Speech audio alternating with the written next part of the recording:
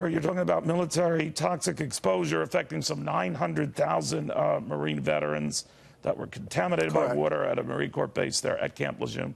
But having said that, it looks like you now can't be given any projects that involve contact with veterans. You work at the VA, you report on dangers and hazards and wait times at the VA, but you can't talk to veterans.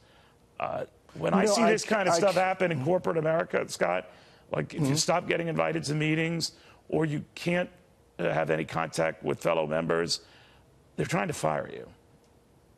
Exactly. And that's the goal. I mean, keep in mind, I'm the whistleblower who went to Congress about the backlog of healthcare records. They're about to try and purge the 500,000 pending records again, and they won't let me see the letter that they're going to send to veterans. Well, it sounds like they're really more intent, if I'm reading this at face value, and I could be wrong, they're more interested in purging you.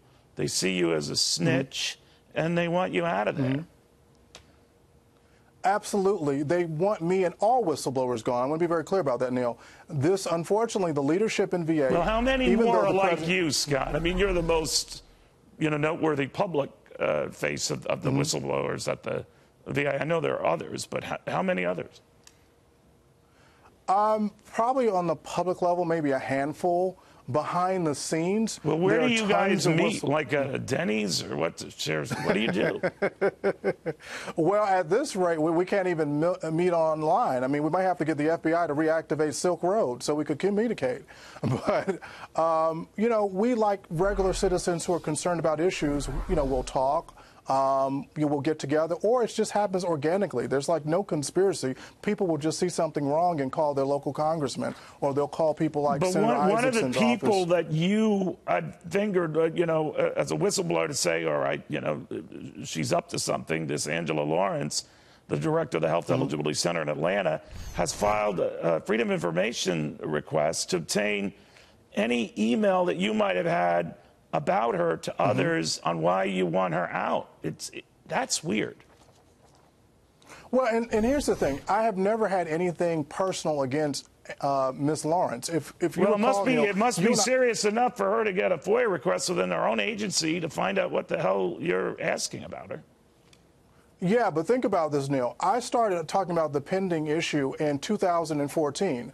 Ms. Lawrence didn't come to the office until 2016. So I think she personalized my conversations about those applications. Would you be okay with her seeing those files, regardless of what you think of them? Then go ahead, here are my exchanges, here's my back and forth. Well, that's a very good point. She actually has access to it. Remember, as a government employee, I guess not, though, because she has this request in.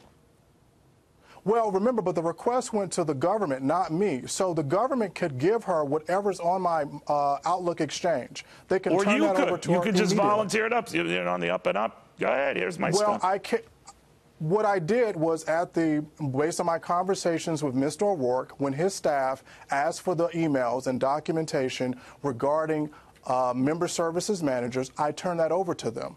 I have proof that I turned it over to Mr. O'Rourke and his staff, which even the investigators who came and spoke to me 2 weeks ago acknowledged that I've already given documents to them. Okay. So without getting in those weeds, if you'll indulge me, because you know so much more about this than I do, but the big picture to me is this. Few people have been fired. Directors and heads come and go. I'm just talking about VA candidate possibilities to run the whole thing, come and go.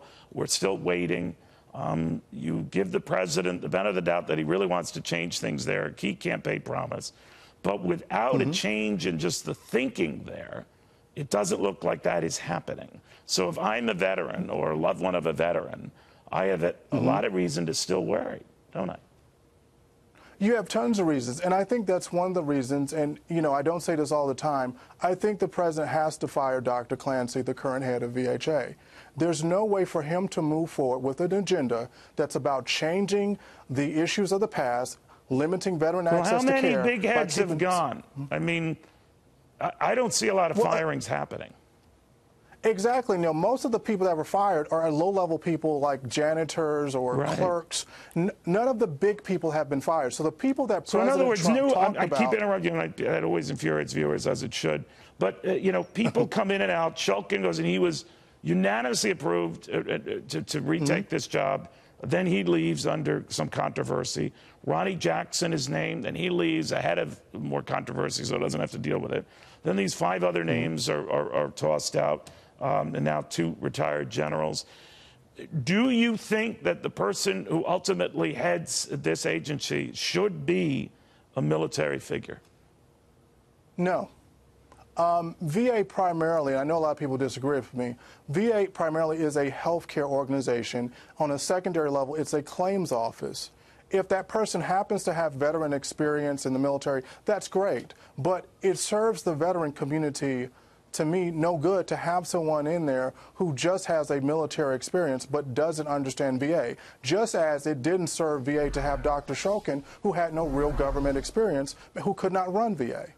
You know, I don't know if any military experience would have prepared you for just a screwed up mailing to you know, military veterans seeking health care by mail.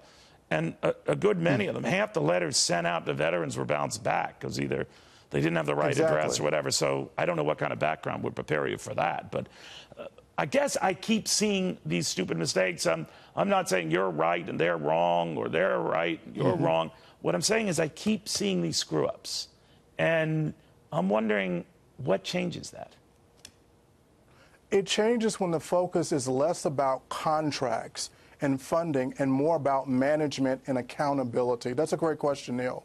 What you find in the last administration, you're seeing the same thing under the Trump administration. It's about expanding the choice program, i.e. putting more money into the problem. But if your child overspends their credit card, you don't give them a higher limit. What you do is you teach them better fiscal management. If the choice program is being mismanaged and it's currently under investigation by the Department of Justice for overbilling or billing errors, you don't give that program more money and say, go about your business. You institute safeguards to make sure that the billing is appropriate, that the hospital staff is properly making sure each veteran has access to his or her appointment outside the VA network. And that's what we have. What the president did, which I think was a mistake, was instituting a nationwide hiring freeze at VA without holding people accountable, without saying we're going to bring in more doctors to these hospitals. We are going to remove corrupt administrators. He sent Camilo Sandoval to our office, who currently runs the IT for VA, to address our systems issues. The pending issue is still a problem. Amazing. Combat vets from Iraq and Afghanistan are still not getting immediate access to health care when they apply. So it's not enough to promote contracts like the Cerner IT contract. You've got to actually manage problems. Understood. You've got to be honest with veterans. Scott Davis, thank you very much, the VA whistleblower. Very good having you on. I wanted you to hear this uninterrupted, folks, live. These calls that we have placed out to the individuals that Mr. Davis mentioned, we've read their statements. They're always welcome to come on. This is about our veterans. This is about the care they get. They put their heinies on the line, folks. They took bullets for us. They deserve something better than what they're getting right now. I don't care if you're Republican. I don't care if you're Democrat. I don't care if you're conservative. I don't care if you're liberal. I don't care whether you think Mr. Davis is a snitch or whether you see him as a hero. Our actual heroes are getting hosed. That isn't right. That isn't fair. That isn't balanced. And that cannot stand.